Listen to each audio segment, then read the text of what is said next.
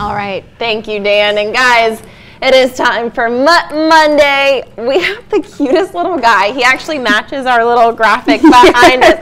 Jolie is with us from Landry Parish Animal Control. This is Buckwheat. Tell us about Buckwheat. So he's been with us a couple months. He came to us just as a dog wandering around. I can't believe that. Yeah, no one ever claimed him, so he's just been with us a couple months. He's about 5. Mm-hmm. Yeah. So he's full grown, and he is fluffy.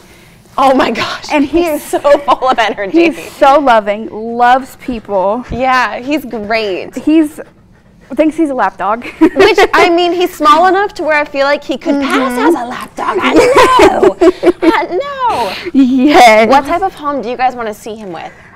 Any. Like, we think he would do really good with some kids. Oh, yeah. Oh, yeah. He's running around in the yard? Yes, he loves, he'd be a good runner, for sure. It's that all seeing him. Yeah. He's an Australian Shepherd. Which, if you guys don't know anything about these breeds, they're so smart.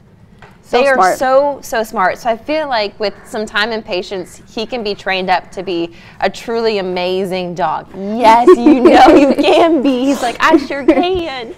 How can people at home adopt this angel? So they can come see him in person Monday through Friday from 8:30 to 4 at 255 Hanger Road.